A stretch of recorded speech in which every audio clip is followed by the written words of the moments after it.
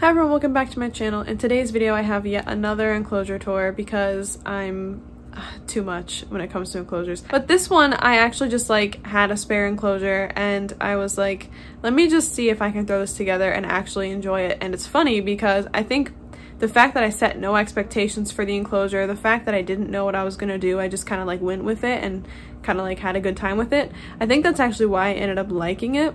And I explained in the video there's a few reasons why I moved my red-eyed crocodile skink from her previous enclosure that I made in January to this one. I'm really happy I did because her behavior has automatically just been better. I've already seen her more often and she's eaten so fast compared to when I moved her in that enclosure back in January. I know typically downgrading from a bigger enclosure to a smaller enclosure is frowned upon, but I think in this case it actually worked out really well, and I hope you'll hear me out as to why I did that. But yeah, without saying too much or making this too long, let's just go ahead and get started with the tour. Oh, yeah, please subscribe, hit the notification bell. Okay, go ahead and get started.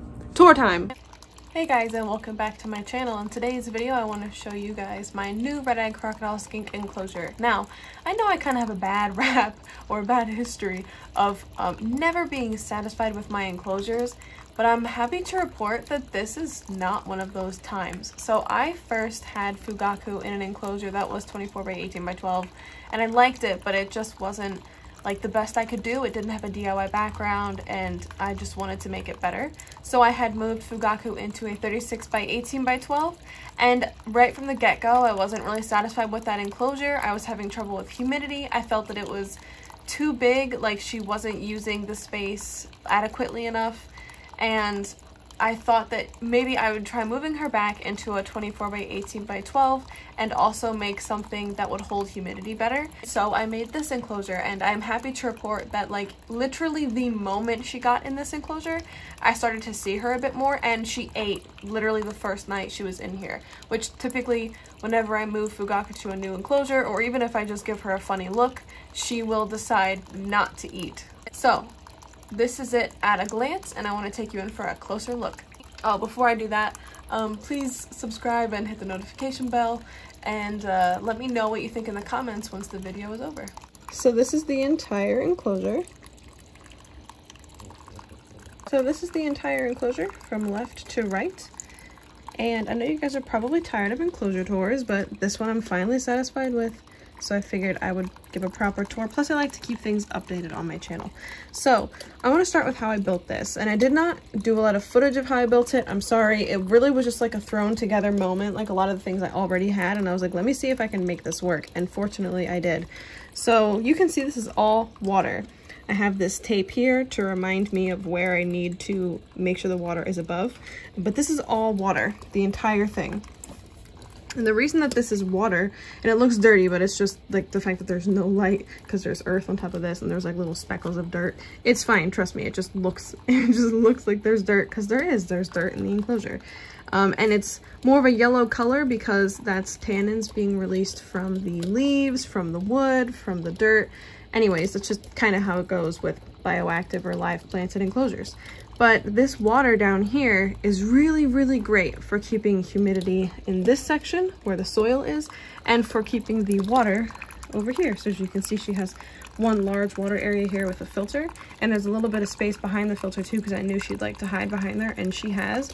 And then I have this section down here, which is a little bit more slow moving water with not a lot's going on, and it's darker. So if she wanted to hide here, she has this spot. If she wanted to go over here, she has that spot, and she has behind the filter too. I made this by taking egg crate. You see this little square plastic piece here? It's egg crate. And so I have egg crate laying across the whole bottom here and all the way out to here. I made this shape out of egg crate, and then I stood it up like this to create a blockade so that water could pass through here. As you can kind of see it down there, water could pass through, but she could not pass through and get stuck underneath here. So that's all along this side here and there. And then there's egg crate all along here. And then I have some egg crate standing vertically to act as legs and support structure. I have some in the middle, some along the back, some along this side, and then I have one piece right here and one piece right there. So it's just holding it all together, structurally safe and sound. On top of that, you're going to want to put something that water can pass through, because the purpose of this is that water can pass through this substrate and come down to here, and when water evaporates, it can come through the substrate here, and so it keeps a nice moist environment. It also doesn't allow too much waterlogging to occur either, which you do not want, because waterlogging is bad. It can kill your plants. So to show you how moist this substrate is, it's pretty wet, as you can see. The moss stays dry on top, but the reason that the moss is on top is to help trap some of the moisture in the substrate. So if this were to get sprayed down, the moss would be wet on top, but because of this and because of this, I don't really ever have to spray it down to attain proper humidity. Red-eyed crocodile skinks like it really humid, between like 70 and 90 at all times. It's 88 degrees, I'm sorry, that's 88% humidity in the enclosure, which is good, nice and moist for her. And I'm so happy that this worked out. I didn't even have to put any like acrylic up here, because sometimes you can put pieces of acrylic or tin foil. I've seen people use glass. You put it on top of the screen to decrease ventilation, but I haven't needed to do that, which is great. This worked out a lot better than I anticipated. Like I said, I kind of just threw it together to see if it would work, and oh my god, it really has. And the plants are thriving and she's thriving, and I'm really happy about it. So basically, back to the egg crate. So I created the egg crate platform, I created it along the sides here, and then I put some coconut fiber mat on top to hold the substrate in. You could use really anything where water will come through or water will come up. I had leftover coconut fiber mat because I used that on the sides, because I really did not feel like doing carving of the background, and I was like, listen, I just don't want to carve backgrounds anymore. I was like, I was gonna have to carve enough of this, you know, because this is spray foam right here. We'll get to that in a minute. So I was like, I don't want to carve backgrounds anymore. So I used coconut fiber mats, and then I covered them in silicone, and then covered them in eco earth and sphagnum moss to create 3-walled side-in. The reason I created all 3 walls is because this makes your red-eyed crocodile skink feel super safe. They have a tendency to be a bit on the shy side and get spooked easy, especially wild-caught ones, which I think mine is. And so having the 3 walls makes her feel nice and safe. Plus it looks nice. So I spray foamed with great stuff, gaps and cracks. It fills up the gaps, fills up the gaps here, and then I ran it all along this edge, all the way down there. I ran it over here to create this like little landmass that would be like a little bridge that she could climb up and down. Obviously she doesn't need to use it, she just climbs up and down that side, but I like that it also created like a nice still water area for her to be in if she wanted to. And then I sprayed foam all around here as well, so that no dirt fell into here. Obviously some still will, but that happens over here and then passes through.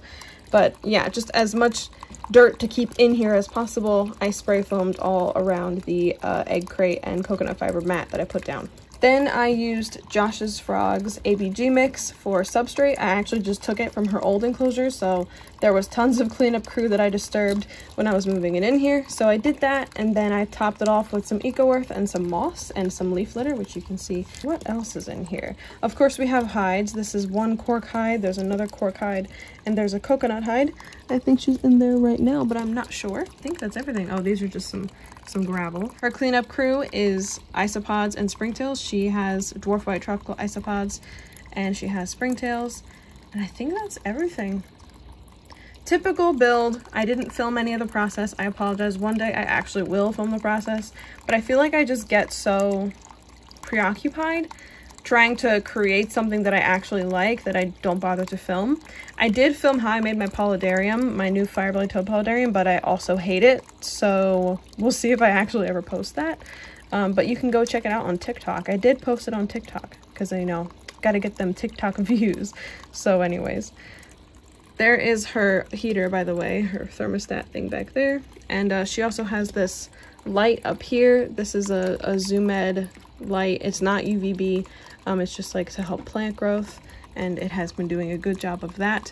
And I would like to offer her UVB at some time. However, I would need to do some research about this enclosure and what type of UVB to offer her. So I will get back to you on that one. That's it. That is the entirety of her enclosure. And her food bowl obviously is way in the back, and she literally just ate when I fed her last night. So she's doing great in this enclosure, and I'm really happy about it because it's one of the few I'm actually happy with, and it was so simple. And I think it's because I went into it just like throwing caution to the wind and deciding like, oh, just be happy no matter what happens, you know, just be happy. You're just putting it together. Don't have too many expectations. And because I didn't have expectations, then I was happy, which I feel like is pretty indicative of life. Throw caution to the wind, don't have expectations, and you'll be thrilled. But that's it for Fugaku's enclosure. I will include a couple clips of her when I first put her in, and also like sometimes I saw her exploring.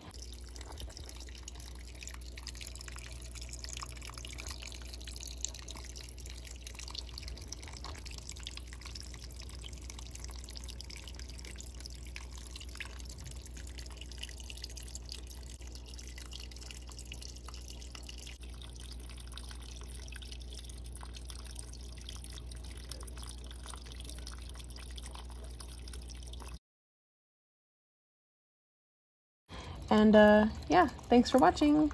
Thank you so much for watching. I hope you enjoyed. I hope the new enclosure like made sense to you about my issues with humidity and also the space not being adequately used.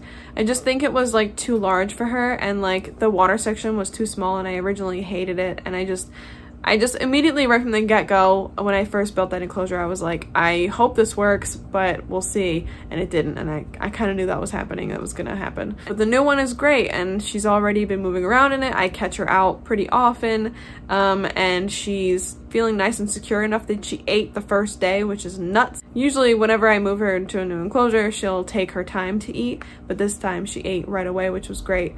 And it's keeping humidity up better, it looks nicer, the water area is larger, it's more functional. I really like it, and I hope you guys did too. Let me know if you did down below, leave a like, leave a comment, subscribe, all that good stuff, and I'll see you guys in the next one. Bye!